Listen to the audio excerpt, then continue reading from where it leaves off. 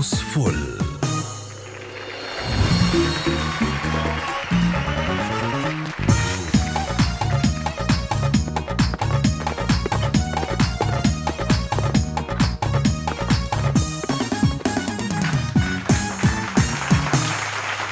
සුබ සන්දාවක් වේවා.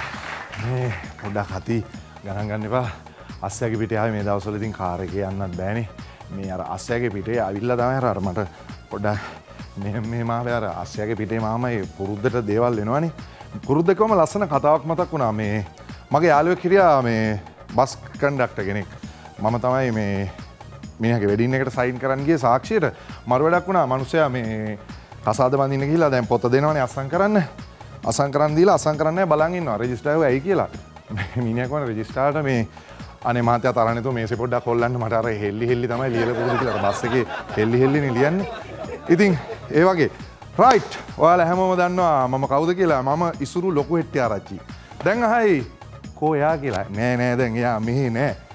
එයා මෙහි නෑ ඒක නහන්න එපා. මේ තමයි මගේ සුන්දර නිවහන. කොහොමද ලස්සනයි නේද? මේ තියෙන්නේ මගේ පුස්තකාලේ. ඉතින් මේක හැබැයි මේ කාටවත් කියන්න එපා.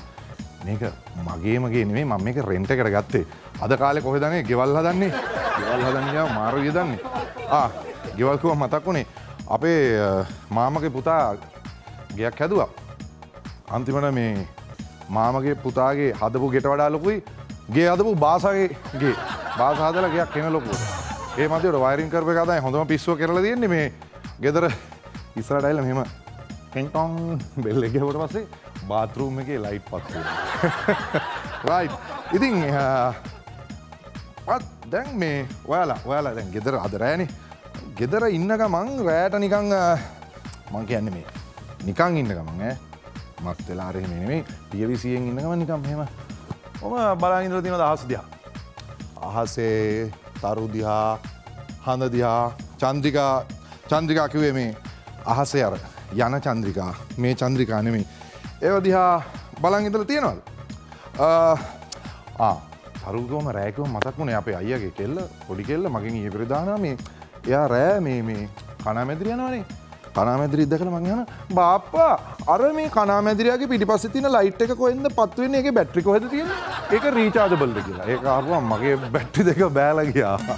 හරි එහෙනම් මේ මගේ ගෙදරට අද ලස්සන තරු ගොඩක් පායන්න යන්නේ. එසේ මෙසේ තරු නෙමෙයි මේ පායන තරු ලංකාවේ කලාවට ගොඩාක් අත්‍යවශ්‍ය බොහොම ඔබ ආදරය කරන තරු ගොන්නක් තරු පවුලක් තමයි අද මේ මගේ ගෙදරට පායන්න යන්නේ. එහෙනම් ලෑස්ති වෙන්න මේ තරු විසිරෙන කතා බහ Houseful. Houseful.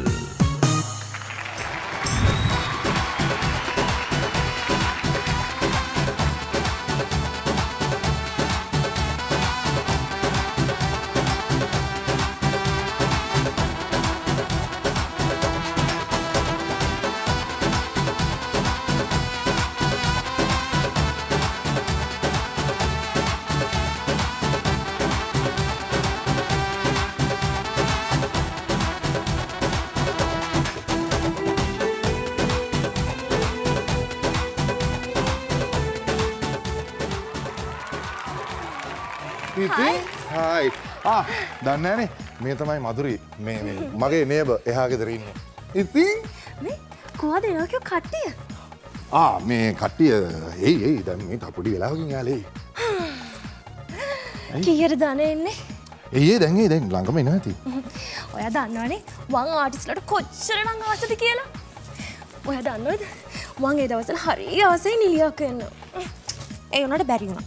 අයියෝ මට කිව්වා මම උදව් කරනවා. ඇත්තද? ඔව්.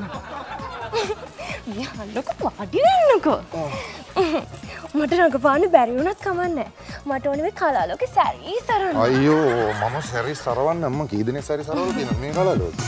එතකොට පුළුවන් ඉතින් මට ළඟින්ම එහෙම ආශ්‍රය කරන්න. ආශ්‍රය කරන්න. අනේ මේ. ඔය අනන් දෙයියෙක් නෙවෙයි. දෙයියෝ පොම්ප කරන දිව්‍ය ලෝකයක්. මේ මොකද මේ තාම නැද්ද ඔයාලා බොයිෆ්‍රෙන්ඩ් කෙනෙක්? මං හැම ලෝකෙම දිව්‍ය ලෝකෙනුත් එව්වා. ඒ වුණාට හම්බුන්නේ නැහැ. හැබැයි මේ මම ගෙදර රෙන්ට් එකට ගන්නාම මේ මට කිව්වා ගෙදර කට්ටිය මේ පරිසංගෙන් වාගේ දුසිමක් එක්ක විතර යාළු වෙලා තියෙනවා කියලා. එහෙම කිව්වද? ඔව් නේ. බලන්නකෝ එහෙම වුණා ටික දෙනෙක් හිටියා. හැබැයි ඉතින් මං උන් ළඟට ගිහලා රංගපාන නළුව ගැන කිව්වහම උන්ට කේන්ති. පිස්සු දනේ මේ කොල්ලෝ එක්ක නළුව ගන්න කියන්නේ පා උන්ට ඉරිසියා හිතෙනවනේ. ඌ දුෂ්ටයි. ඔව්. ඒ කියන්නේ දුෂ්ට නැති අයත් ඉන්නවා එහෙම දරාගෙන අනිත් අයව තේරුම් ගන්න ඉන්න පුළුවන් අය ඉන්නවා. ඇත්තද? ඔව්. අර ගණන් කීයද එන්නේ? එයි දැන් මේ. කවුද එන්නේ කියන්නකෝ? අද එන්නේ ෆැමිලි එකක්. ෆැමිලි පැකේජ් එකක් එන්නේ. ඒ කියන්නේ අම්මයි තාත්තයි පුතයි දුවයි නේ? නෑ අපි දන්න පවුල්නේ මේක ඇවිල්ලා ෆැමිලි එකක් කිව්වට මේක ටීම් එකක්. 7 දෙනෙක් ඉන්නවා. ඒ කියන්නේ 6 සයිඩ් මැච් එකක් ගහලා එක්කෙනෙක් එක්ස්ට්‍රා දාන්නත් පුළුවන් මේ. වෙන වැඩක් කරලා නෑ මට පේන්නේ. කවුද එන්නේ කියන්නකෝ? එහෙම කිව්වා නෑ. හරිද ඔයා තා පොඩ්ඩකින් එන්න. ඒගොල්ලෝ ආව ගමන් ටක් ගාලා එන්න මට කොල්ලක් දෙන්නකෝ මං කියන්නම් ඔයාලට. හොරා. ඔයාවට කුතුහලය ඇති කරන්න හදන්නේ නේ? දෙන්නම්කෝ මං ඔට හොඳ කුතුහලයක්. මං හරි ආසයි ගෑන් ළමයි මගේ කුතුහලය අවසන්.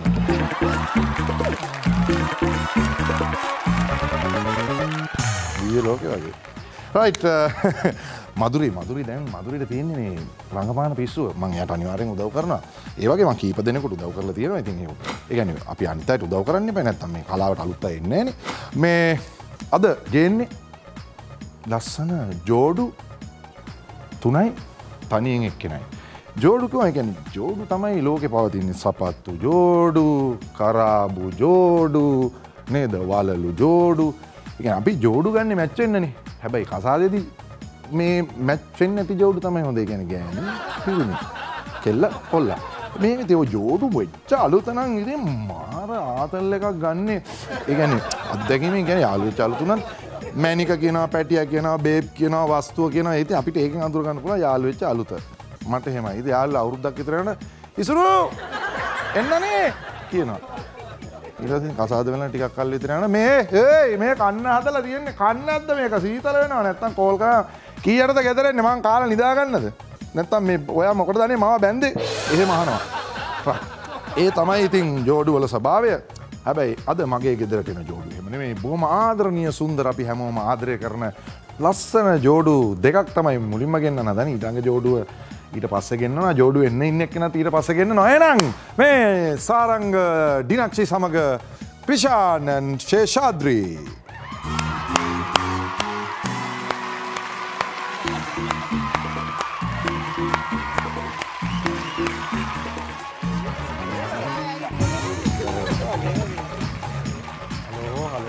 හලෝ කොහොමද කවද්ද මෙහෙ පදිංචියට ආවේ? ළඟදී ආවේ රෙන්ට් එකට ආවේ. නයිස්. හොයාගන්න නම් හැබැයි අමාරු නෑ නේ අපිට. ඔව්. මාව හොයාගන්න ලේසි. Instagram ඉන්නවා Facebook ඔක්කොම ඉන්නවනේ. ඔයාගේ නේ මේ එද්දිම ගෙදර ඉඳලා ගෑනු ළමයෙක් ගියා මේ පැත්තට. ඉතින් අපි අර සල්වාර එකක් වගේ ඇඳලා නේද? ඒ කියන්නේ මෙයා හරියටම මෙහෙමයි. දැන් මෙහෙමයි. කළුතර බෝධිය තියෙනවනේ. කළුතර බෝධියේ කොච්චරවත් මිනිස්සු වෙලා බාර ගැට ගන්නවා, පඳුරු ගැට ගන්නවා. බෝධිය ඉතින් ඉඳලා හිටලා ඉතින් හරියන කෙනෙක් වෙලා ඉතින් පිහිට වෙනවා. ඒ රුක්ෂ දෙයියෝ වගේ මම මේ මොකද්ද මේ ෆස්ට් ඒඩ් බොක්ස් එක උතන් කොහෙද යන්නේ?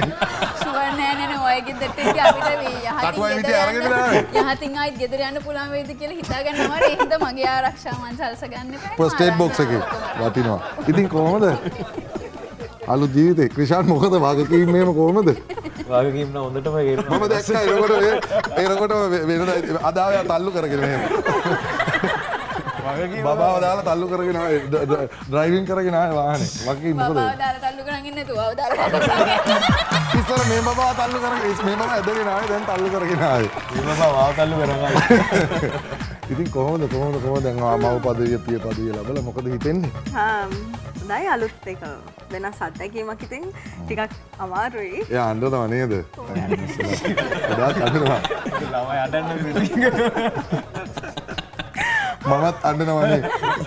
දැන් මේ අවුරුදු 29ක් තිස්සේ අඬනවා ආදරේ ඉල්ලලා. 29. ඔව් කවුරුත් ඉතින් මගේ ඇඟිල්ලට දුක හිතෙන්නේ නැහැ. කළුතර දීලා මම වෙන බෝධියක් හොයාගන්න ඕනේ.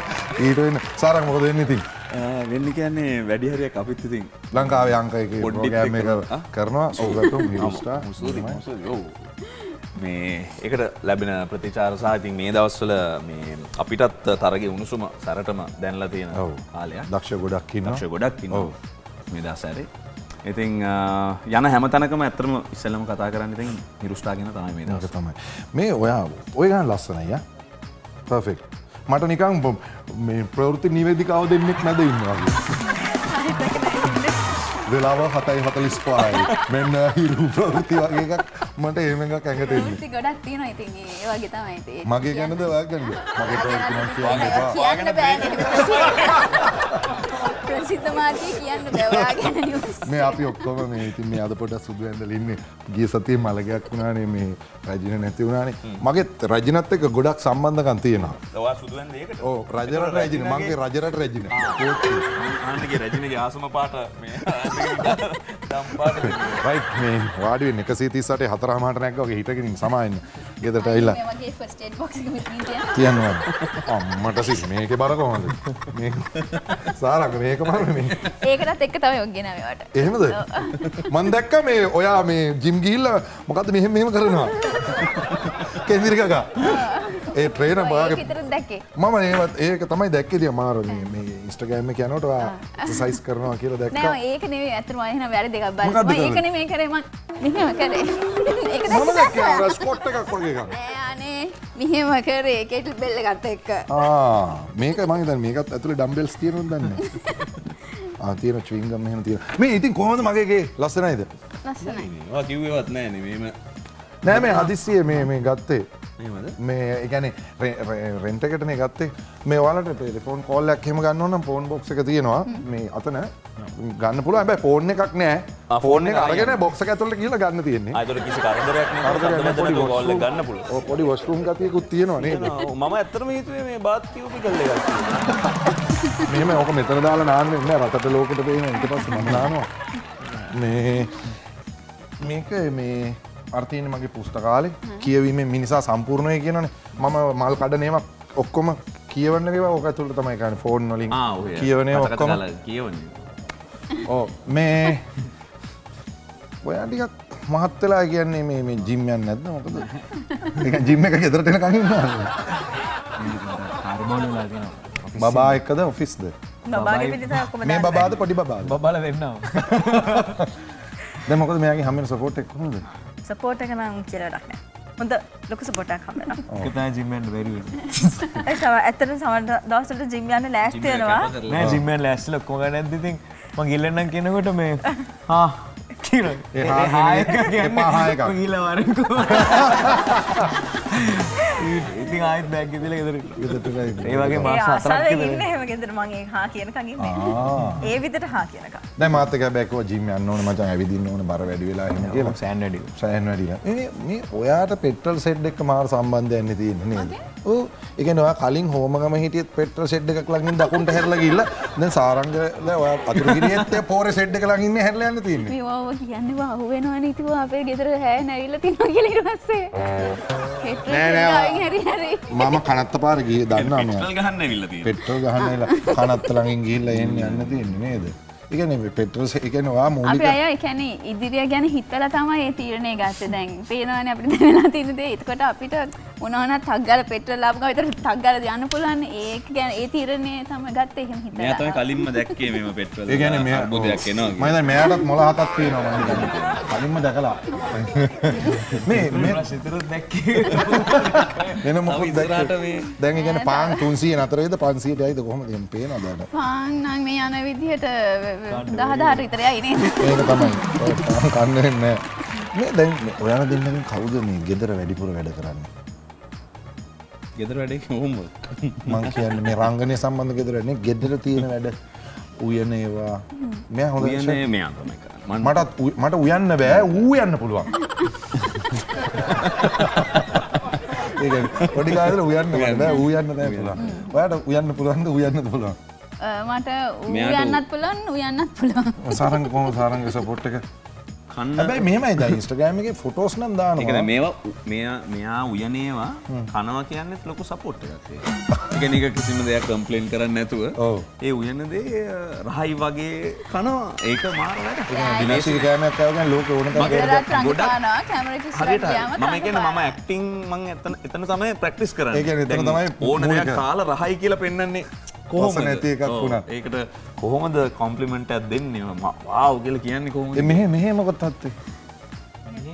ඒ උයාගෙන කනවා. මගින් තමයි ගොඩක් දේවල් අහලා කොහොමද මේ කියලා. මම කලින්ම පැන්නේ මම අහනවා කෑම එක දුන්නා මොකද ඉස්සලාම කරන්නේ? කනවාද? ඔව් කාපන් කිව්වා. ඊට මුකුත් කියන්න තාතෝදපන් කිව්වා. රස ඇති කියලා මාරයි කිව්වා. good job. මටත් හොඳයි. මේ දැන් අපේ අයියා ඔව් ඒක තමයි. මටත් තියෙන එක්ස්පීරියන්ස්. වැඩි කන්න මුන්නේ අම්මගෙන් තමයි මේ ටිකේම කෑවේ. දෙන්නම. අපි දෙන්නම. ඒක බබා බලාගන්න එකම අදත් අම්මා ඇවිල්ලා තිබ්බා. මේ ඒක කිව්වා මතකද අපේ අයියා බැඳලා අවුරුදු 15ක් විතර. කිසි අවුලක් නැහැ හොඳින් ඉන්නවා. කිසිම නිකන් පොඩ්ඩිවත් ෆයිට් එකක් නැහැ. මං අයියාගේ කොහොමද මේ උත්තර මේ ලව් එකේ ඉන්නේ කියලා. නෑ බං මං ඉතින් ඔය වැඩිය ගෙදරත් නෑ ඉන්න සෙනසුරාදාද වීකෙන්ඩ් එකේ ඉන්නේ. නිකන් ඉන්න ගමනොත් නිකන් ඔහම වයිෆ් ඉස්සරහින් යනකොට සෝරි කියපන් කියලා. නිකන් හේතුවක් නේද? සෝරි. ඒ කියන්නේ එහෙම ටීවී බල ඉන්නකොට අක්කා එනවනේ. සෝරි. එහෙම කියනවලු. අයියා නැත්තේ අයියා වීකෙන්ඩ්ස් වල මෙහෙ ගෙන්න ගන්න. ඒක වැඩි අල්ලන් තියෙන අයියා කියලා. සෝරි කියන්නේ මල්ලි කඩවලට දාලා. කොහෙට හරි කමන්නේ ඒක. නේ. ඕ නෑ කියන්නේ අයියා කියන්නේ ඒ සාර්ථකත්වයේ තියෙන්නේ කොයි වෙලාවෙත් වයිෆ් නිකන් එනකොට මෙහෙම බල යනවා. සෝරි. හේතුවක් නැතුව යාර බයපක්ෂපාතී බව පෙන්නපුවාම තමයි ඉන්න පුළුවන් කියලා කියන්නේ. රයිට් මේ එහෙනම් මේ ජෝඩු දෙක විතරක්. දැන් ඒ වගේ හිටපු දෙන්නෙක්ද ඊළඟට එන්නේ? අන්න. ඒ කියන්නේ ඔය වගේ මම තව ලස්සන ප්‍රශ්නයක් අහුවා මේ අපේ විශ්ව කොඩිකාරලා තාත්තා පද්මසිරි කොඩිකාර මහත්මයාගේ. එයාලගේ අම්මගේ තාත්තගේ ඇනිවර්සරි එක තිබ්බා. මම හිතන්නේ මේන ජෝඩුවත් එහෙම තමයි වෙන්නේ නැත්තේ. මම අහුවා මේ මේ පද්මසිරි අංකල් කොහොමද මෙච්චර කාලයක් ඔය ඔහොම ඉන්නේ? බෙකුත් නෑ මචං මම මැරිකල් ඉන්නේ ගෑණියෙක් කියලා හිතන් ඉන්නවා කියලා. රයිට් මේ ජෝඩු දෙක විතරක් නෙවෙයි ලංකාවේ බොහෝම වටින ජෝඩුවක් තව ගෙන්නන්න යන්නේ. ඒ වගේම තව ජෝඩු වෙන්න ඉන්න කෙනෙකුත් ගෙන්නන්න යන්නේ. ඒගොල්ලෝ ගෙන්නන්නේ මේ බ්‍රේක් එකෙන් පස්සේ මේ හවුස්ෆුල්.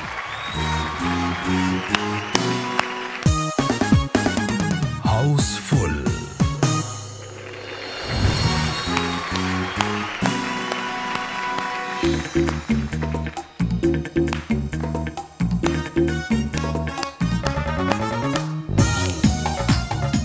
රයිට් මං කිව්වා බ්‍රේක් එකෙන් පස්සේ ලංකාවේ බොහොම දක්ෂ අධ්‍යක්ෂකවරයෙක් බොහොම දක්ෂ චිත්‍රපටයේ නිෂ්පාදකවරයෙක් ලංකාවේ සිනමාවේ දැවැන්ත චරිතයක් ඔහුගේ බිරිඳ ඒ ජෝඩුවයි ආයි ජෝඩු වෙන්න බලාගෙන ඉන්න කෙනෙකුයි ගෙන්නනවා කියලා මේ දිනේෂ් ප්‍රියසාද් ශිරානි ප්‍රියසාද් සමග ශනුද්‍රී ප්‍රියසාද්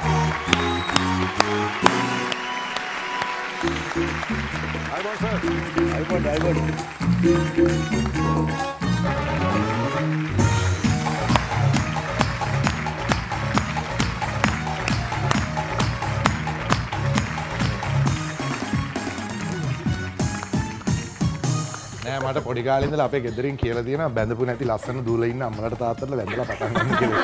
හොඳට මුල පුරා ගන්න එපා. ඔය කැමති නැත්නම් අපේ පවුලට එකතු වෙන්න. මම ඇත්තටම කැමතියි. ඒ කියන්නේ මෙහෙමයි දැන් හැබැයි මේ පවුලට අඩු කැමරමන් කෙනෙක් විතරයි. නළුවෙක් ඉන්නවා, ගායකයෙක් ඉන්නවා, ඩිරෙක්ටර් කෙනෙක් ඉන්නවා, ප්‍රොඩියුසර් කෙනෙක් ඉන්නවා. මම පොඩ්ඩක් කැමරාවෙම පුරුදුනා නම් ප්‍රොඩක්ෂන් එකක් ගෙදර කරගත්තා. මේ ඒකත් තියනවානේ. ගේකුත් තියෙනවා, ඔත සෙට් එකකුත් තියෙනවා.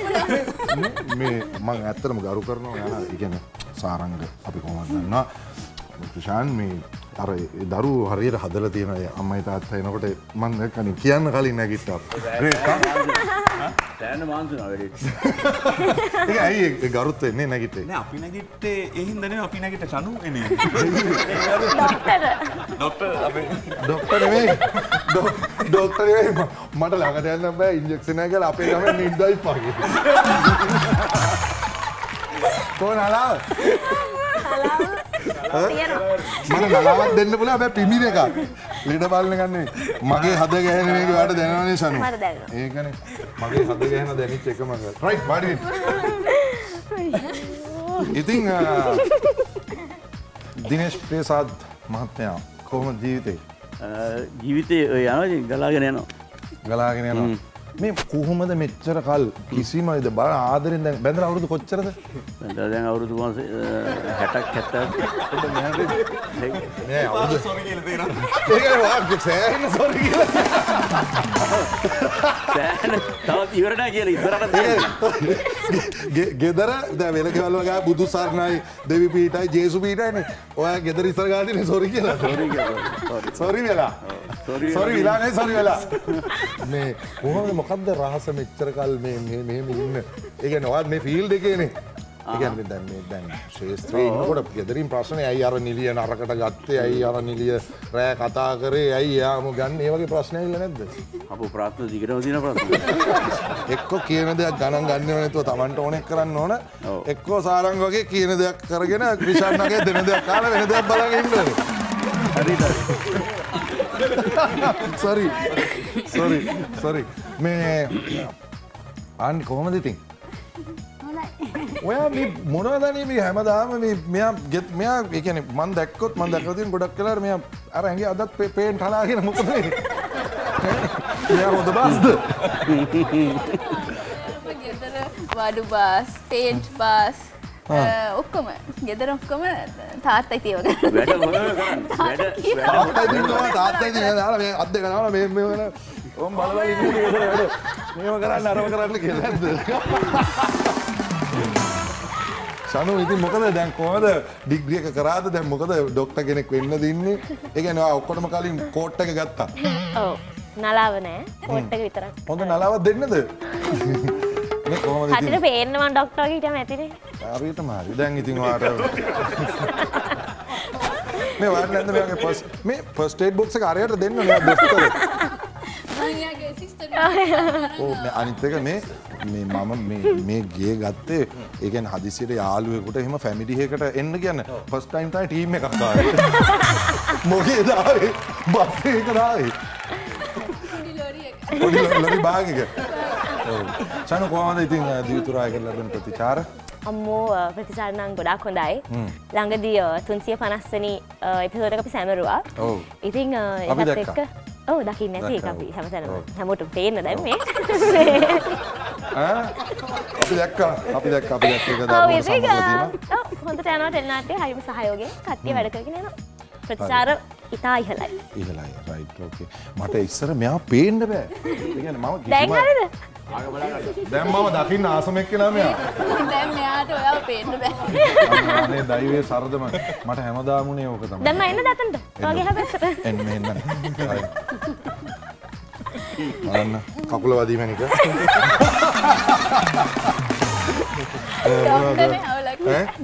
ඩොක්ටර්නේ කියන්නේ වාම ඒ කියන්නේ මෙහෙමයි දොස්තරලාත් වෙන අය ළඟට යන්න ඔයා මොනව සම්බන්ධද විශේෂ ඒ කියන්නේ මට නම් ඒ කියන්නේ මම නාරි විතරයි ප්‍රසව නෑ මම නාරි වෛද්‍ය ආවට පස්සේ ප්‍රසව ගායිනෝ විතරයි මේ මොනවද ඉතින් අලුතද මගේද ඔව් oh my gosh මේ එයා කියන්නේ ඔයාගේ මේ අනාගත බලාපොරොත්තුවද ඒ කියන්නේ ටැටු එකේ ඉන්න කෙනා මගේ අතීතය මේ අනාගතේ නෙමෙයි මගේ අතීතය ගහලා තියෙන පොඩි කාලේ ෆොටෝ එක මං හිතුවා අනාගතේ තාත්තත් ඒ කියන්නේ මං වගේ නේද ඒක තමයි රයිට් එහෙනම් ඉතින් මේ වගේ දක්ෂ පවුලක් ඒ කියන්නේ බොහොම ආඩම්බරයි හරි සතුටුයි මගේ ගෙදරට ආපු එක මට ලොකු දෙයක් පවුලට සම්බන්ධ වෙච්ච අයත් දක්ෂයි සම්බන්ධ වෙන්න ඉන්න අයත් දක්ෂයි මේ වගේ ඉතින් දක්ෂ කට්ටියක් ආවම අපි ඒගොල්ලන්ගෙන් මොකක් හරි වැඩක් ගන්න බෑ නේද ඒ කියන්නේ ආදරණීය ප්‍රේක්ෂකත් බලාගෙන ඉන්නවා මේ සූදානම් වෙන්නේ එහෙනම් මේ අක්කලා නංගිලා තුන්දෙනාගෙන් ලස්සන ගීතයක් අහන්න නේද දැන් කොහොමත් ඉතින් මෙයාට දැන් මියුසික් උගන්වනවනේ අර යටගේ ඇඟේ කොහොමත් මියුසික් තියෙනවා හොඳ එයා ඒක ප්‍රොෆෙෂන් එකක් විදියට නොකරට අතිදක්ෂ ගායකයෙක් සාරං කියන මහ හරියසය ලයිව් සින් කරනවා අහන්න ඉතින් මෙයා ඉතින් කොහොමත් ඕන දෙයකටනේ ඉතින් මල්ටි ටැලන්ටඩ් නේ නූල් කැල්ලක් පේනවා මෙයාට පේනවා නෑ එහෙම අයියා මම හිතන්නේ මට ප්‍රොපෝස් කරන්න මම ඒක කරන්න තමයි ගියේ කරන්න තමයි ගියේ. ඊට පස්සේ නිකන් ප්‍රෝග්‍රෑම් එකක් තුල ඔක කරලා වැඩක් නැහැ. මේක වෙන ඉවෙන්ට් එකක් විදිහට අපි කරමු කියලා තමයි මම හිතුවේ. මේ නිකන් සෝරි කියලා පටන් ගන්නවා. සෝරි. ඒ මම ජීවිතේ හොඳට දන්නවා දැන් අත්දැකීම් වලින්. ඒ කියන්නේ තව 60ක් පවුල් කන්න වෙන්නේ නැහැ. මට මේ වයසත් එක උපරිම 20ක් පව් කෑවා මම මැරලා යනවා. තව 60ක් මට ඉන්නේ ආත්ම දෙකකට තමයි. රයිට් එහෙනම් අපි දිනාක්ෂිගේ ශානුද්දිගේ ශේෂාද්‍රිගේ මේ ලස්සන ගීතයට යමු. මේ හවුස් ෆුල්.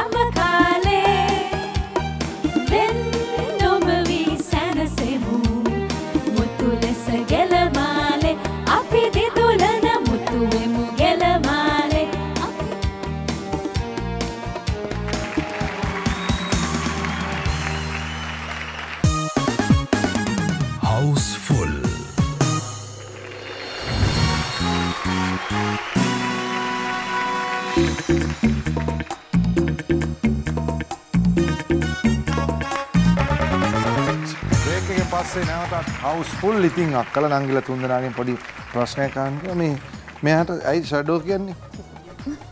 ඒක ඉස්සෙල්ලා නම් තාත්ති දාපු නම. තාත්තා දැන් ඇයි ෂැඩෝ කියලා දැම්මේ? මෙයා ෂැඩෝ වගේ නිකන් එක සැරේට පේනව නැති වෙලා යනවද? යාර පොඩි කාලේදී දැන් ඔය යනකොට මෙයා ජීවිත සුදුයිනේ පොඩි කාලේ. හා දැන් මම අවුවට යන්න එපයි කියලා කියනවනේ හැම වෙලේම.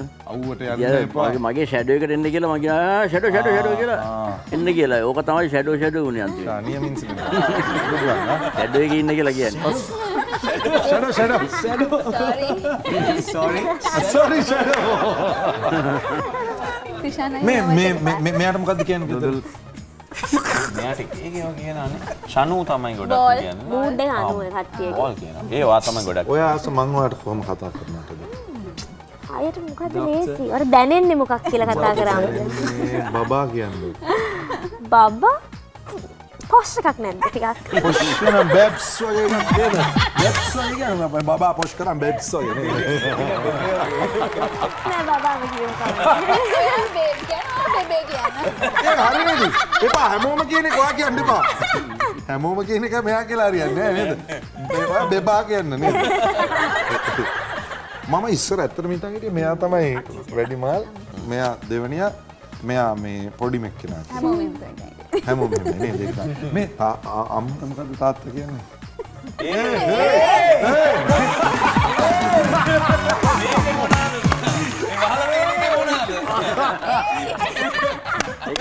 ඒක බැඳලා අවුරුදු 20ක් වගේ පැන්නවා ආදරයට කියන්නේ ඒ තමයි නේද? ඒකට ලස්සනට කියන එක. නැත්නම් මේක දැන් නම කියලා ගන්න බෑනේ. ඔව්. ඒ වටේවිලි කියලා මේ සුකුම දැනගන්න මගේ නම මොකක්ද කියන්නේ? ඔව් ඒ හින්දාම මුල් කාලේ කොහොමද කිව්වේ? මුල් කාලේ මට මතකත් නැහැ. කොහොමද ආන්ටි කියලානේ තාත්ති කියලා.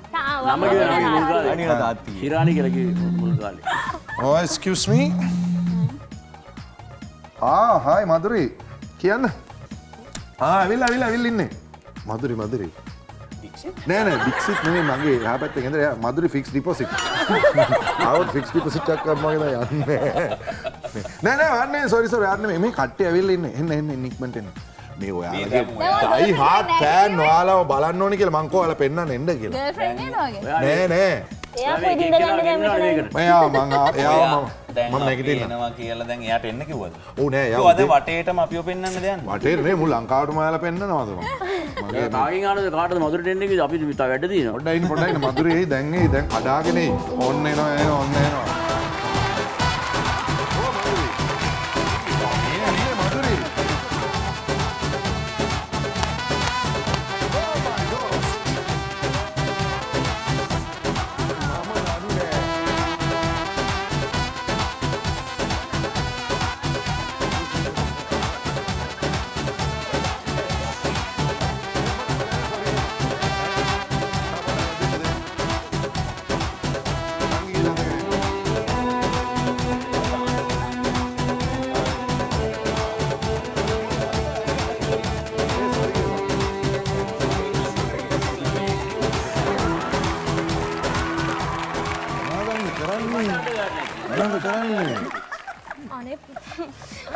මගේ සොරි කියන්නේ බා අරගොල්ලොන්ට සොරි කියන්න.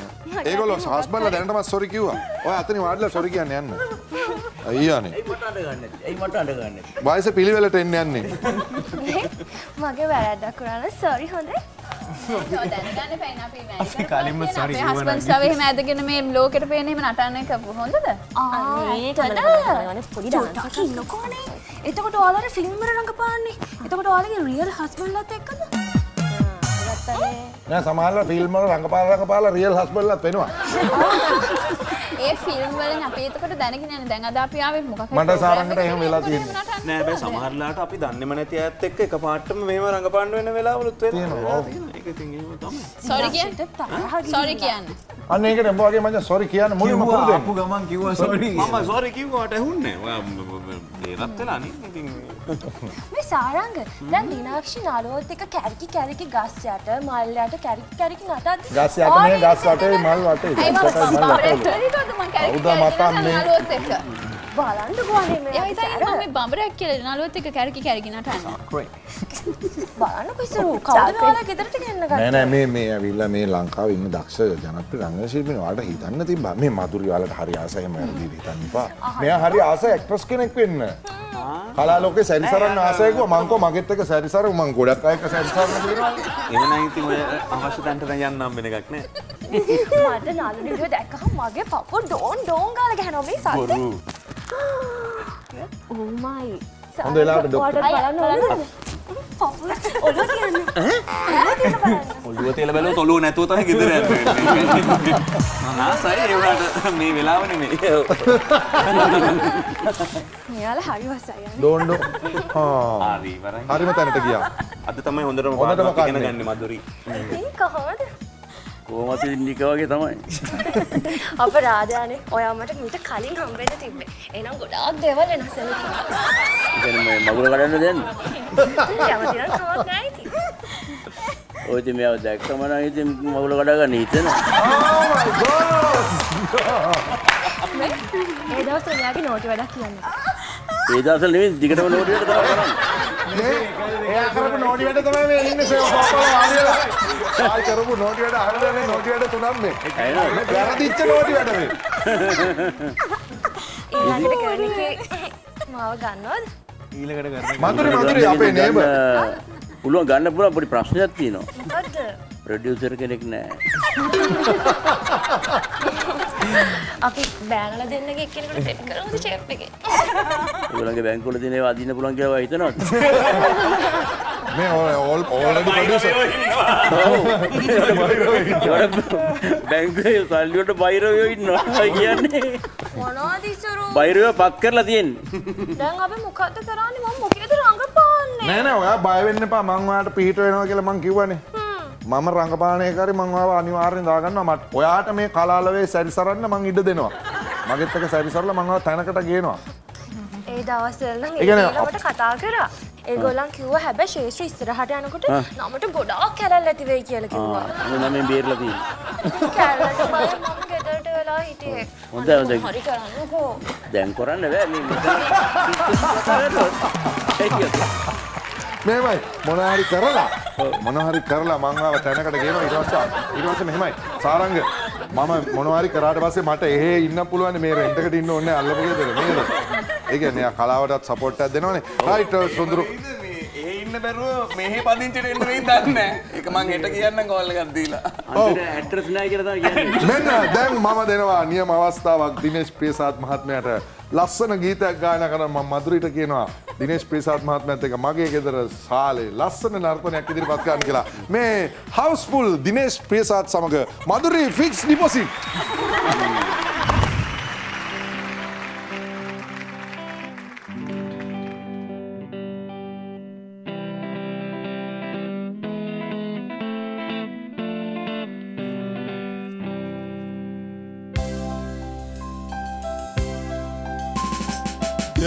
Seviman turin Sihinaruan tirin Nikmi golu basin Parevi rajina lisin Upapiyam bagosin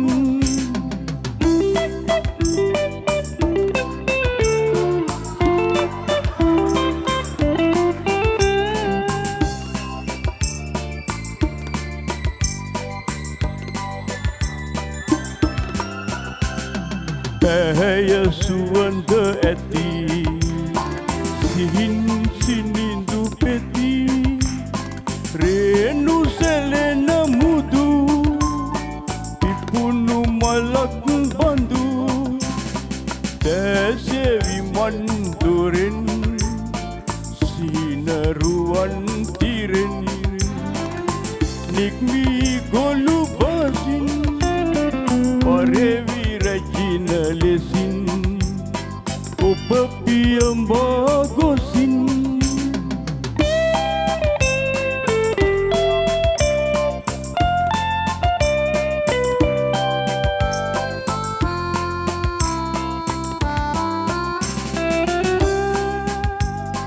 Upe saluwe vedi Sihil sulang edi Hemin sere ebi Mage sawan simbi Desevi mandurin Sinaruan tirin Nikmi golu basin Parevi rajina lesin Upapiyam bagosin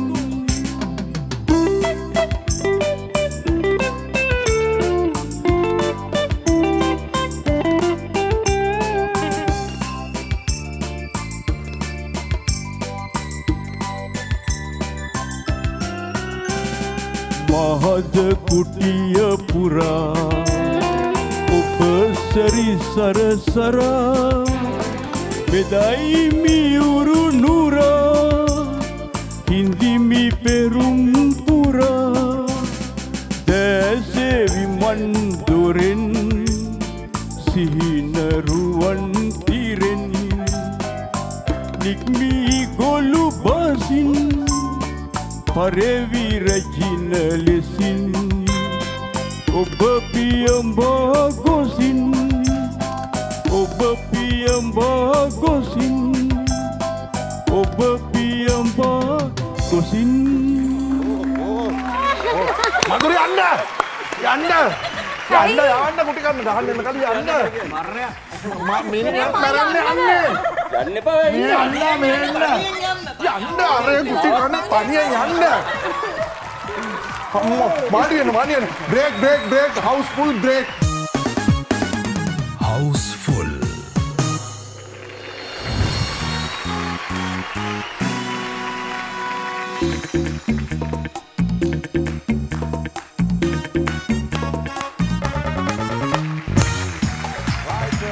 break එකෙන් පස්සේ අපි එකතු වෙනවා මේ පවුලත් එක්ක ඉතින් ප්‍රශ්න කතා කරනවා නම් කෝටිය එළි වෙනකන් කතා කරන්න පුළුවන් දේවල් තියෙනවා. මේ මොකද හිතන්නේ මගේ නර්තන හැකියාව ගැන? අපි ඉතින් ඕක දැකලා තියෙනවා. මේ දැන් අපිට සතුටු වගේ නර්තන හැකියාව හැමෝටම පෙන්වන එක ගැන අපි ඔබ සෙට් වලදී දකින්නේ. ඒක තමයි. ඒ කියන්නේ රටක් ඉදිරියේ මෙහෙම නර්තනයේ යෙදුනේ මං කියන්නේ. ඒ කියන්නේ මං ගොඩක් ආසයි අර මෙහෙම ඒකට තමයි මම කියන්නේ කිව්වා කොහොමත් අර උඩින් වතුර වැටෙන ඒව නේද නටන්න වතුරත් එක්ක වතුරට පැනලා කකුල කඩා ගන්න. ඔය ගෙදර නැද්ද පූල් එක? ගෙදර පූල් මන් තමයි. house pool පූල් ඒ ගාන්නේ මගේ බ්ලඩි පූල්. කියන්නේ පූල් කියලා තියෙන අපේ ගෙදරක් ගාලා දෙන්නේ පූල් කියලා. මේ සාරංග මට හම්බුනාම හැමදාම වගේ කියනවා මම මේ දිනක්සි සෑහෙන වගේ පස්සෙන් ආවා කියලා. ඔය මට කියලා තියෙනවා කියන්න එපා කියලා තිබ්බට දැන් මට අද කියන්න කිව්වා. දැන් අතර කවුද මුලින්ම මේ යාළු වෙන්න ඇහුවේ? යාළු වෙන්න ඇහුවේ කියලා එකක් උන්නේ නෑ නේද? නෑ ඒ කාලේ තිබ්බ වාතාවරණත් එක්ක ඉතින් එහෙම මේ යාළු වුණා නිකම්ම නේද? ඒක අහන්නේ දෙයක් නෑ මට දුක අහලා දුක මේ අයිතේ කොල්ලෙක් ඉතින් ලස්සන වෙලා ඉපදුනාම කොහොමත් ඔය කරදරේ තියෙනවනේ නේද? එහෙම පස්සෙන් එන්න දෙන්නටම එහෙම වුණෙත් නෑ. එහෙම අහනවා කියලා එකක් උන්නේ නෑ. මම කියන්නේ ඒක ඉතින් දෙදෙනා තේරුම් ගත්තා කතා බහ ඇතුළත නේද? ඔයාලා දෙන්නගේ මොකද තත්ත්වේ? ඒ වගේම ඔයාද දුක ඇහුවේ ඔයා දුක් ගන්න අරාල ක්‍රිෂාන් දුක් ගන්න අරාල නේද? පෙරේර නේද? sorry. අපි sorry. ඔයා sorry කියනවා. ඔය කියන්නේ නිතරම sorry කිව්වද? දැන් කියනවා. අද ඉඳලා කියනවා. කුරුකුලාවේ සොරි විලා රාගම මේ කවුද මුලින්ම මම තමයි මුලින්ම කතා කරේ. දිනක්ෂිගේ අනුග්‍රහය.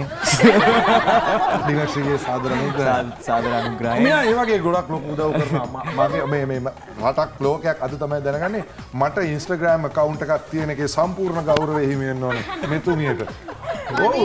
අඳින්න මට. Instagram තමයි ඉස්සරහට වටිනම දේ. ඔව් අපි ඉස්කෝලේ යන කාලේ කිලෝග්‍රෑම් නේ තිබ්බේ. දැන් හදලා අවුරුදු 15ක් විතර වෙනවා.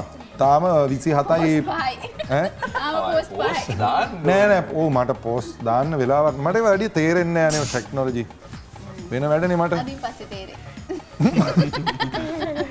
රයිට් එතකොට ඔයාලා දෙන්නගෙන් අහන්න තියෙන තේ ප්‍රශ්නේ තමයි කවුද මුලින්ම ඔයාලා දෙන්නම් මේ යාළු වෙලානේ බැඳලා යාළු නාද යාළු වෙලා දැන්නද එකම ප්‍රශ්නේ අර ඩ්‍රැග් එකක් දන්නේ මොකද සීන් එක ඩ්‍රැග් එකක් දන්නේ එකම ප්‍රශ්නේ නෑ මොකක් හරි වෙන එකක් ඒ වහගන්න යන්නේ දිනසය පස්සෙන් ආවද වද්ද දීගෙන ආවද ආන්න දැම්ම දකුණට සිග්නල් දැම්ම කෙලින්ම දැන් මොකක්ද දැනගන්න ඕනේ ඔයාලා දෙන්නගේ යාළු වෙන්න මුලින්ම කවුද ඇහුවේ දැන් ඔය ඒක ආදර්ශයට ගන්න දැන් ඔව් ඇත්ත නෑ මෙයා හිටියේ මගේ අල්ලපු විතරනේ එතකොට ඒත් කතා කරේ නෑ අර මధుරී මායි වගේ නෑ ඒත් කතා කරේ නෑ කවදාවත් නෑ කතා කරන්න chance එකක් හම්බුණා මට ඒ කාලේ ෆෝන් නම්ම නමුත් නෑනේ ෆෝනුත් නෑ මේ අල්ලපු විතර ගැන කතා කරන්න බැරුව හිටියේ දැන් අවුරුද්දක් එකමාරක් ටිනිසන් කුරේ කියනවා මේ ඇවිල්ලා මෙයා එහෙට මෙහෙට ඇවිදිනවා පේනකොට මචං උඹ කවදාද බඳින්නේ මෙයාව කියලා. ටිනිසන් සාත්තර කියන්න පුළුවන්. ඔව් ඒක තමයි මාරඩි. පස්සේ ඒත් මේ කතා කරන්නේ නැහැ මෙයා. පස්සේ අර ඔයාලට මතකද දන්නේ 83 83 මතක තියෙන්නේ කොහොමද මම ඉපදිලා නැහැ. කතාව අහලා තියෙනවද? 83 කඩජෝලිය. අහලා තියෙනවද? 83 කොටි ගහනවා කියලා කොළඹට කොළඹ ඉඳන් මිනිස්සු දුවන පටන් ගත්තා නුවර යන එක ගාල් යන එක නුවර යන පැත්තට වාහන අරගෙන දුවනවා. දැන් වෙන සෙන ගාලු පාරේ අයිනේ මේ ගේ තියෙන්නේ. කොහෙද? මොරටුවේ ගාලු පාරේ අයිනේ කියලා දෙන්න. පස්සේ මේ එන්න සෙනග යන ට්‍රැක්ස් දෙකේම ගාල්ල පැත්තට යනවා වාහන. පස්සේ එදා තමයි මෙයා එළියට ඇවිල්ලා කතා කරේ. මගෙන් මොකද මම කොටි ගන්නවා කොළඹට කියලා. ඒකෙන් තමයි පටන් ගත්තේ. ඔව්. අම්මා ඇත්තම නැත්තෙන් ඉඳලා තියෙන්නේ ටෙන්ෂන් කුරේ එක. පොඩි වෙනසයි තියෙන්නේ. පොඩි වෙනසයි. දිනේෂ් අය මෙහෙම යනවා. ටෙන්ෂන් නෑ මෙහෙම යනවා. නෑ ටෙනියන් එහෙම නෙවෙයි. කොහොමද? ටෙනියන් නෙවෙයි. යාලි නළුවනේ. ටෙනියන් මෙහෙම කොහොමද නෑ?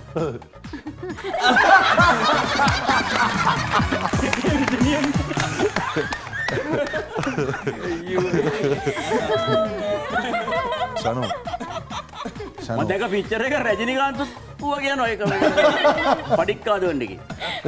ඔව්. මෙයාව කොපි කරලා. වෙන්න පුළුවන් සමහරට. සනු සාරං පොඩ්ඩක් මෙහාට එන්න.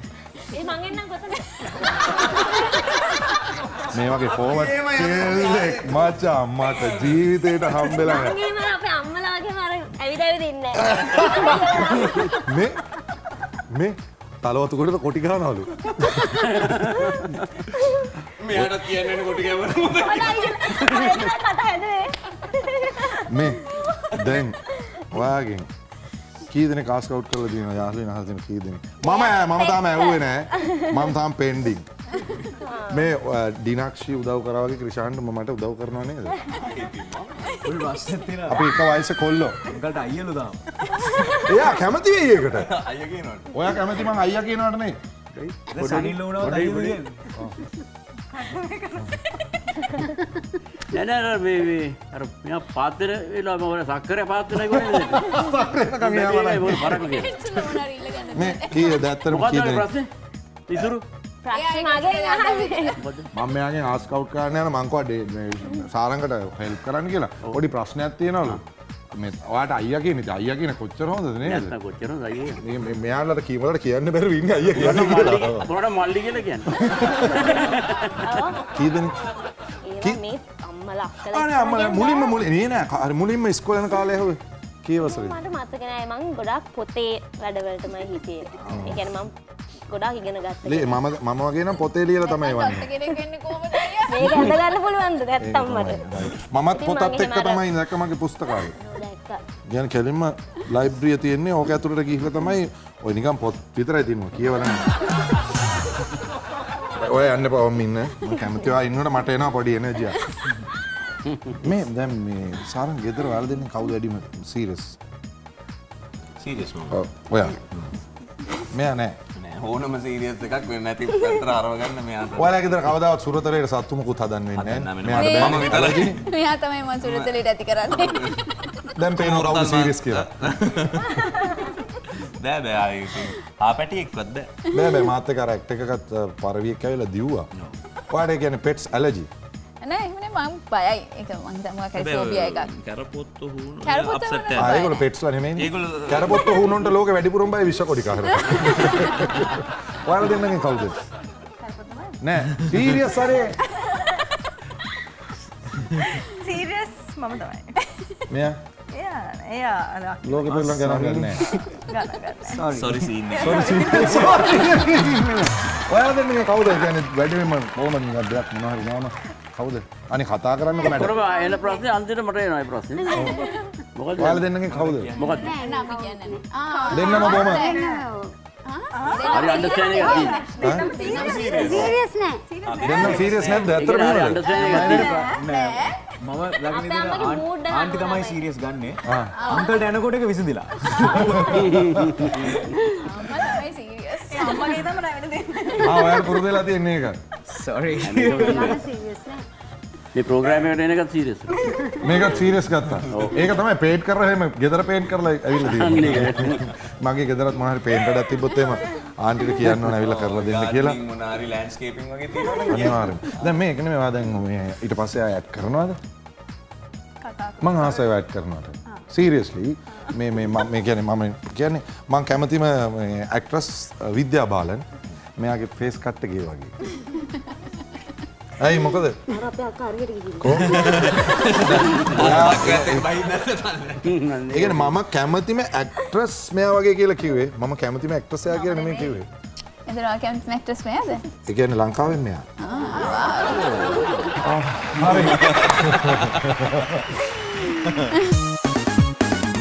හවුස්ෆුල්. සාරංග දැන් අපි කතා කරේ සීරියස් එක.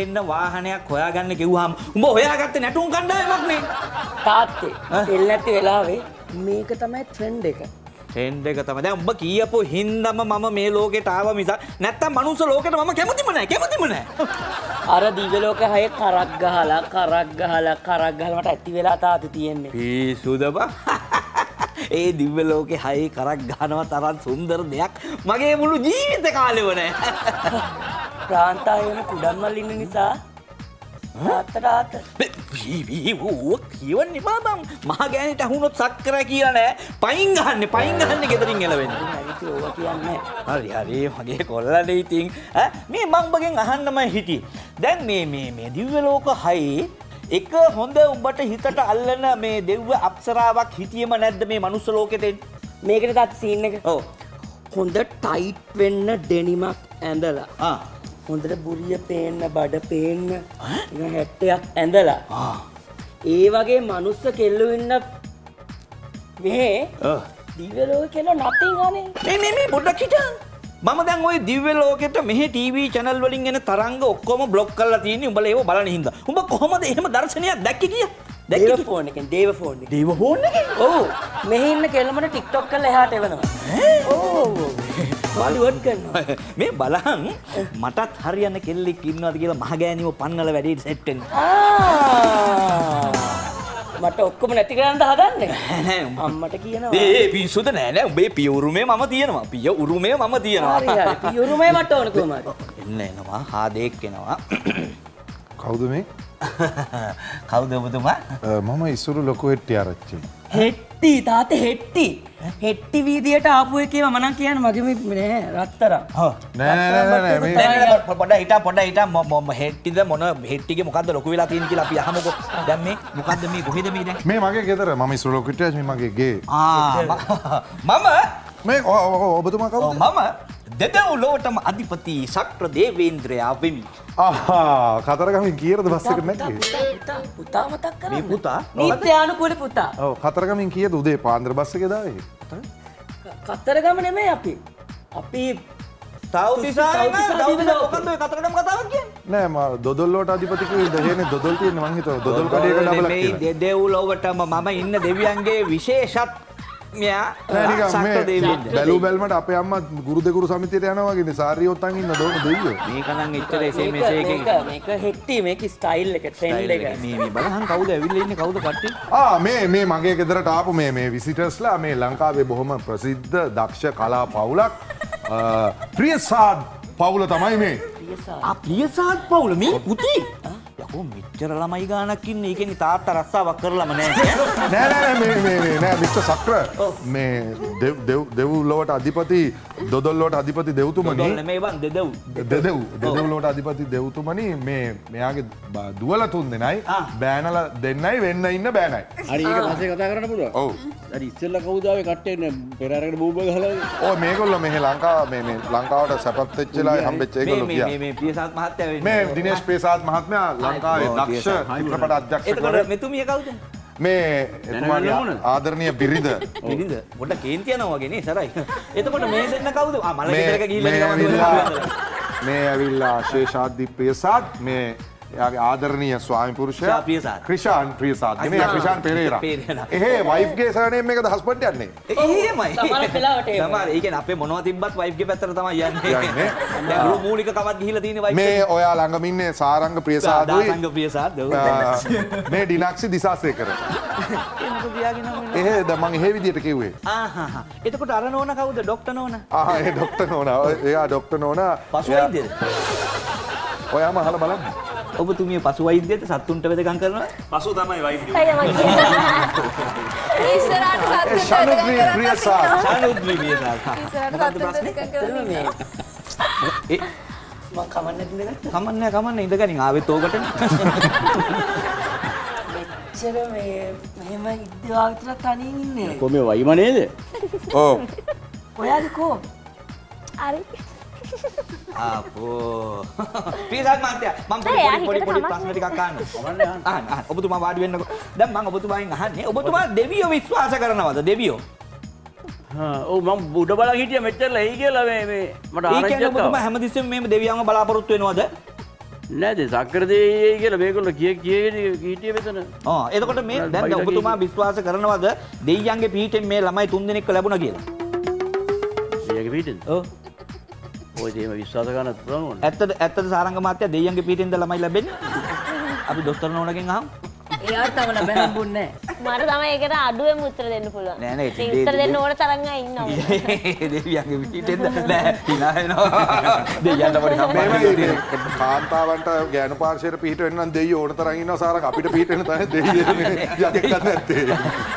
ඇත්තම කියනවා නම් මේ අපේ කොල්ලට මේ මගුලක් බලන්න යන ගමන් තමයි මේට සැපත් උනේ.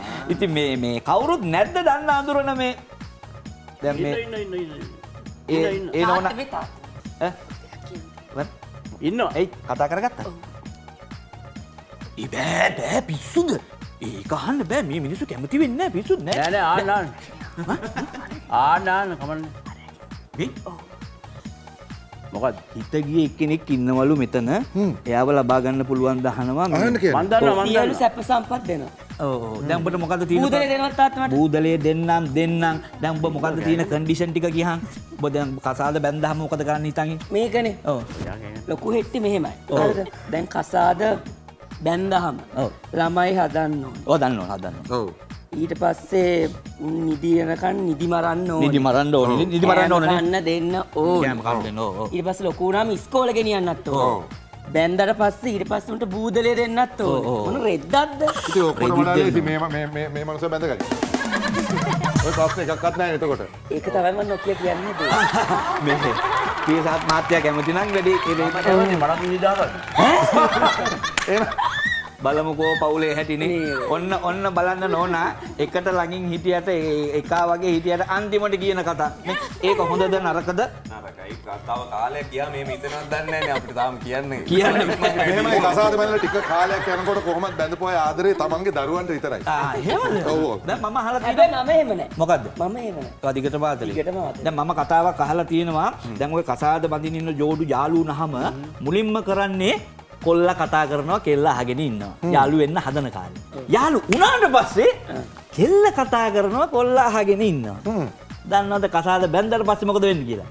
දෙන්නම කතා කරනවා අහල පහලේ උන් අහගෙන ඉන්නවා. ඕක තමයි වෙන්නේ. සක්ක දෙයියෝ. තව ටිකක් වෙලා ඔයාලා මෙතන හිටියොත් අනිවාර්යෙන් මේ කොල්ල තුන් දෙනාගෙන් දෙයියෝ ගුටි කනවා. ඒකින්ද ඉක්මනට මෙතනින් චුත වෙන එක තමයි හොඳ. මේ පුතේ මෙහෙනම් මේ ලංකාව හරියන්නේ නැහැ. මම යමන් ඉතියෝපියාවට. මීට වඩා හොඳයි එහෙන් කෙල්ලෙක් හොයාගමු. දැන් නම් මෙහෙට වඩා ඇත්තටම ඉතියෝපියාව හොඳයි. හොඳයිනේ. හොඳයි චුත වෙන්න. චුත වෙන්න. එහෙනම් අපි චුත වෙන්න. බොහොම ස්තුතියි. බොහොම ස්තුතියි. ආපහු දෙයියන්ගෙත් උමනාවක් වුණොත් කෙලින්ම මට කතා කරන්න සක්‍රියට. හොඳයි. එහෙනම් අපි හවුස් ෆුල් එකට දෙයියෝ වැඩි. ඔහොම තමයි තා ටිකක් වෙලා ගියා නම් සක්ක දෙයියෝයි පුතයි ගුටි කනවා මේ කොල්ල තුන් දෙනාගේ. රයිට් මේ සතුට තවත් දෙගුණ තෙගුණ කරන්න තමයි ලෑස්ති වෙන්නේ. අපිත් එක්ක ඉන්නවා ඉතින් දක්ෂ ගායකයෙක් වැඩේ තමයි ඉතින් ක්‍රිෂාන්ගේ ලස්සන සින්දුවක් අහන්න තමයි සූදානම්. මේ හවුස්ෆුල් මම ආරාධනා කරන ලස්සන ඩාන්සර් කෙනෙක් ඉන්නවා. සාරංග දිසාසේකර ප්‍රමුඛ සාරංග දිසාසේකර නාට්‍ය කණ්ඩායම.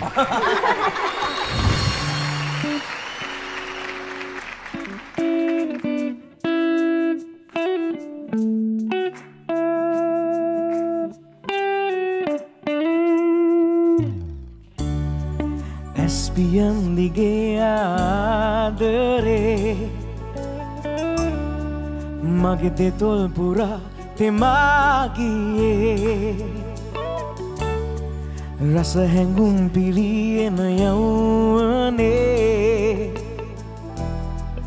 ඔබ ළඟයි නැවතුනේ හංගලා කොහේ තියම්ද බෑනේ මා හැඟුම් කඩා හැලේ කොහේ යන්නද මා හොය දැසින් දැන් මිදීලා කෙසේ යන්නද මා හොය දැසින් දැන් වීලා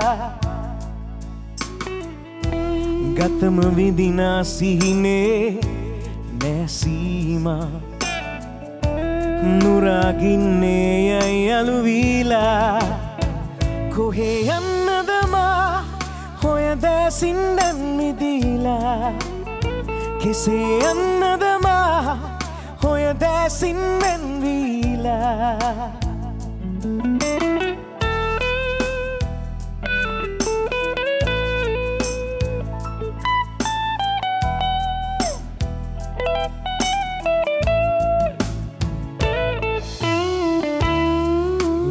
පුරාදුවයි අලිංගනේ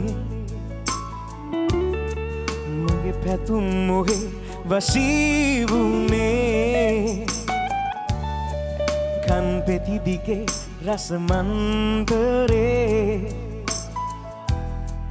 හිත උමතු කලාවාගේ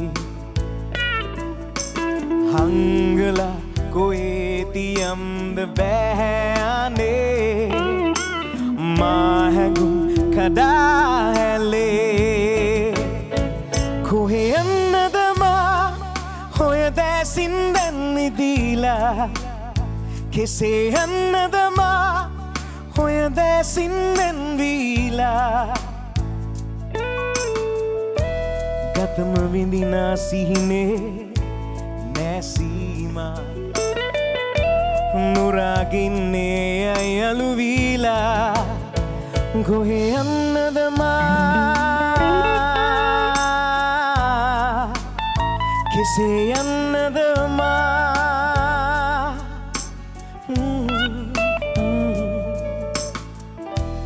ගතම විඳිනා සිහිනේ නැසීමා නුරාගින්නේ යයි අලුවීලා කොහේ යන්නද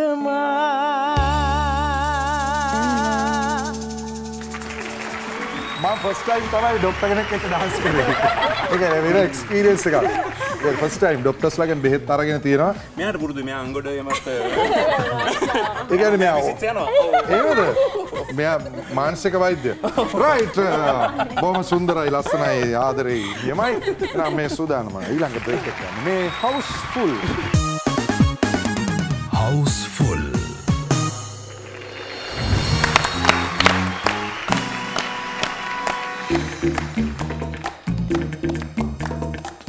අම්මෝ ආපොඩ්ඩෙන් ගැලින්ම මෙතන තනිකර එදා අර මැච් එක ඉවරලා පාකිස්තාන ඇෆ්ගනිස්තානේ මේ වලිය ගියා වගේ මම මාරක් ගේමක් දීලා බේරගත්තේ. තා පොඩ්ඩෙන් ගුටි කන්න වෙනවා. මේ ඒකෙන් මට ආවා මේ හොඳ තැනකට මේ බ්‍රේක් එකෙන් පස්සේ මේ ඔතනද හොඳ තැන. හොඳම තැන මෙතන. හිත හැදෙන තැන. හිත හදන තැන. මේ දැන් දිනක්ෂි නිකන් හරි සාරංග මොකක් හරි වගේ හොර වැඩක් කළා වුණා මොකද කරන්නේ? මොකුත් නෑ ඉතින්. මිනිස්සුන්ගේ අතින් වැරදි වෙනවනේ නේද ඉතින්. ඔයා එහෙම හිතනවද? සෝරි ගොන්නේ. අර වගේ වැරද්දක් කරලා වුණොත් ඔයා මොකද හිතන්නේ? අක්කා වගේ හිතනවා නම් මම මාර වාසනාවන්තයි සාරා ඔයා. සාරා මෑන්. සාරා මේමාන වෙලාවට තමයි ඕම උත්තර හම්බෙන්නේ. ලොකුවට ඒක වාසනාවක් විදිහට ගන්න නෑ. ඒක ලොකුම වාසනාවද ඒක? මේවා තමයි දීලා බලන්නේ ඒවා. මේවා තමයි. ඔයා ඒ වගේ ලොකු වැරද්දක් කළා වුණත් සොරිද කියන්නේ? සොරි තමයි නේද? ඔයාට ඒව කරන්න ලැබෙන්නේ නැහැ ඒක. දන්නේ අර වෙන්නේ මොකද්ද කියලා ඒක. සොරිම තමයි. කුරුකුලාවේ මරණයක්. ජනප්‍රිය ගායන ශිල්පී පල්ලෙට බිමට වැටලා මැරලා ඉදී. ගල්දැකට ගාලා ඔයාගේ බෝයිෆ්‍රෙන්ඩ් මේ වගේ වෙන කාත් එක්ක හරි පොඩි හිතපටයක් දාගෙන හමුනොත් එයා මොකද කරන්නේ? මම රින්ගන්නද මේසියක්? තාම කරේ නෑ. මම හිතන්නේ මේක පටන් ගත්තට පස්සේ එහෙම ඒ වැරද්ද බරපතලකම අනුව මම ඔයාලට දෙනවා chance එක. ඩොක්ටර්ම තමයි නේද? ඒ කියන්නේ full ඔපරේෂන් එක කරලා ගන්න පුළුවන්.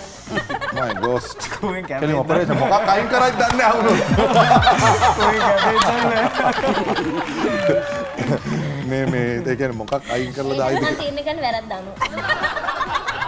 ඒ කියන්නේ මෙහෙමයි chat කරලා වුණොත් ඇඟිලි කපයි කතා කරලා වුණොත් දිව කපයි මම එතනින් යාට දන්නේ නැහැ.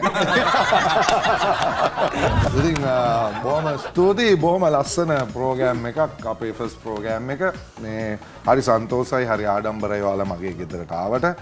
ඉතින් ඒ කියන්නේ හරිම ලොකු සපෝට් එකක් ලැබුණා. ඉතින් මේ මම ගොඩක් විනෝද වුණා. මම හිතනවා ඔයාලත් එහෙම නැති කියලා අපේ ආදරණීය ප්‍රේක්ෂකයොත් මේ සිකුරාදා රෑ සතිය අන්තයේ ගෙදරට එලා හිරු ටීවී බලාගෙන ඉන්නලා ඔයාලත් ගොඩක් විනෝද නැති බොහොම ස්තුතියි මේ ප්‍රෝග්‍රෑම් එකේ මේ එනර්ජි එක තියාගත්තේ මේ ඔයාලගේ ටෙම්පර් එකෙන්. ඔයා තමයි නළුවා.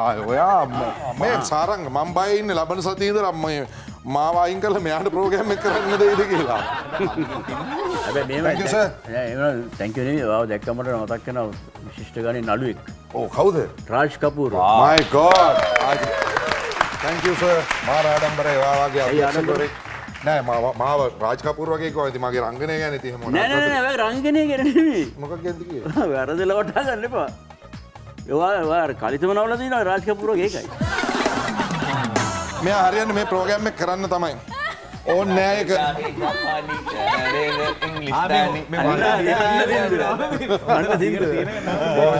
Madam thank you very much.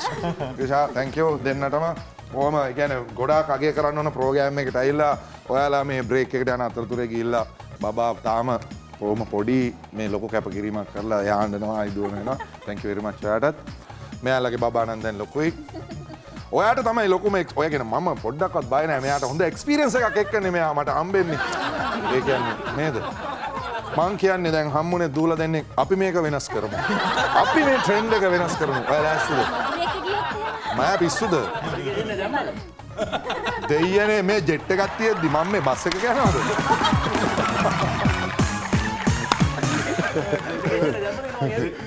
Right එහෙනම් බොහොම ස්තුතියි අපිත් මෙච්චරලා රැඳිලා හිටියට. එහෙනම් ලබන සතියේත් අපි හම්බෙනවා. අපි ආයෙත් මේ වගේ ලස්සන ප්‍රෝග්‍රෑම් එකකින් ලබන සිකුරාදා හම්බෙනවා. එහෙනම් අපි කෙල්ල තුන් දෙනාගේ සින්දුව ඇහුවා. දැන් යන්නේ කොල්ල තුන් දෙනාගේ ලස්සන සින්දුවක් අහගෙන එහෙනම් අපි ඔයාලගේ නිවසෙන් යනවා. ලබන සතියේත් හමු වෙමු හවුස්ෆුල් අරගෙන. බොහොම විනෝදමත් සතියන්තයක් ඔබට ප්‍රාර්ථනා කරනවා. ජය වේවා මේ හවුස්ෆුල්.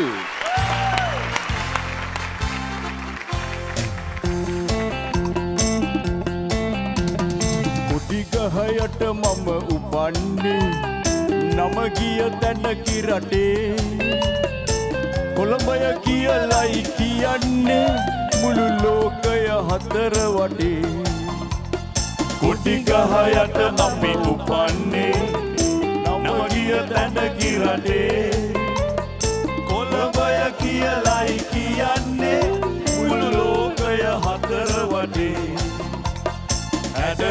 වැඩට හරි සූරයෝ අපිත් කොළඹ කොල්ලෝ හැඩට වැඩට හරි සූරයෝ අපිත් කොළඹ කොල්ලෝ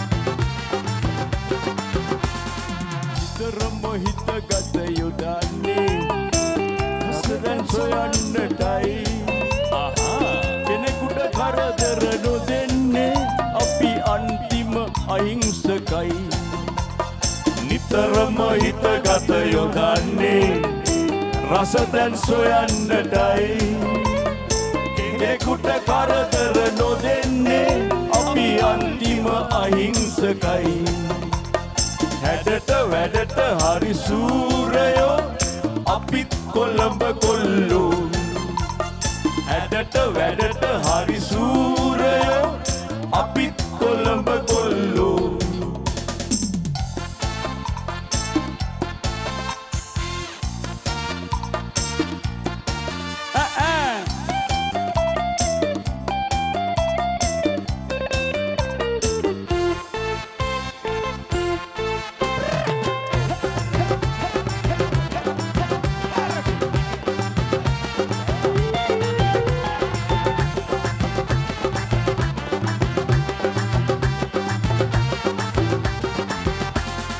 මෙහිදී මුලදිම දකින්නේ හොඳ හොඳ විලාසිතා තරුණිය නිතරම සිටින්නේ අප පිළිබඳ සිතා සිතා මෙහිදී මුලදිම දකින්නේ හොඳ හොඳ විලාසිතා තරුණිය නිතරම සිටින්නේ අප පිළිබඳ සිතා සිතා හැඩට වැඩට හරි සූරයෝ අපිත් කොළඹ කොල්ලෝ හැඩට වැඩට හරි සූරයෝ අපිත් කොළඹ කොල්ලෝ